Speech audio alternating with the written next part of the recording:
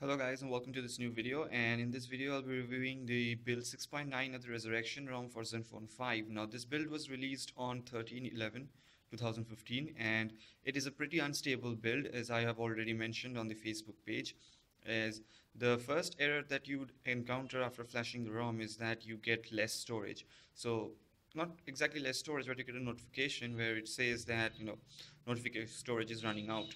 Now to solve that, I have flashed the build 6.5 kernel over it. So after that, that notification was gone, the storage notification was gone, but still you won't be able to install apps at all.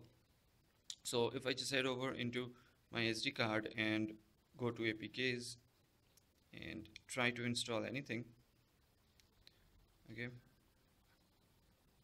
it will just stop in the middle and says app not installed, as you can see. So even though the notification is gone, the operating system still can't detect that you have enough storage for installing several apps. So that's a huge bug to be encountered. Okay, the battery backup is pretty nice. As you can see, I have 87% battery left, and the battery is draining at around 2% per every hour, okay, even with no usage at all. So while that is not too bad, it's not too good either. So the battery life must have been a bit better. So there's that problem, and the biggest problem with this ROM is of course the lagginess. So the whole ROM lags all over. So as you can see, the phone app, that took a lot of time to open up. Okay, so the same is true with the settings application.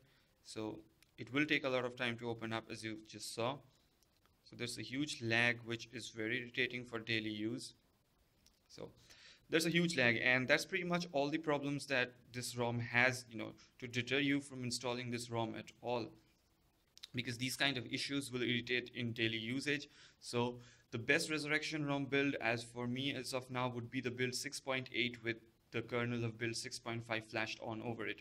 So it will have no issues for you, and this build overall has no new additions whatsoever, except a kernel from a kernel or a part from the lollipop.78 firmware. So you can just easily skip this build and stay with build 6.8 if you have it. And if you are trying to come to Resurrection ROM for the first time, I'd recommend you to install build 6.8 along with build 6.5 kernel, and the link for that video review will be down in the description below. So thank you guys for watching this video, and I'll see you guys in the next one.